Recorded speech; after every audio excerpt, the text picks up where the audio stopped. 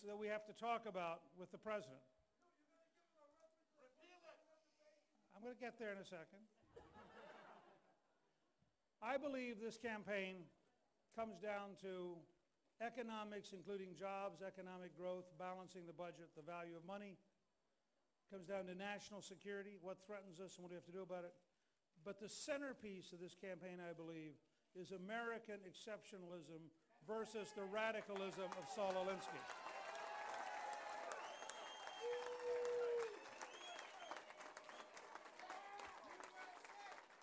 And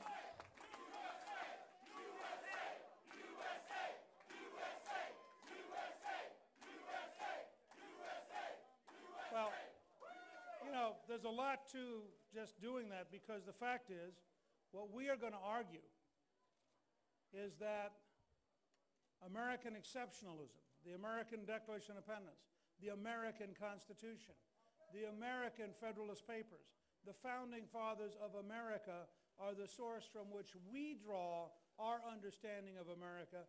He draws his from Saul Alinsky, radical left-wingers, and people who don't like the classical America.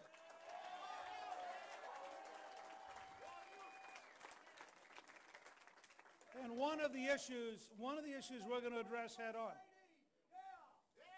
She would be a great first lady, and with your help, she will be a great first lady.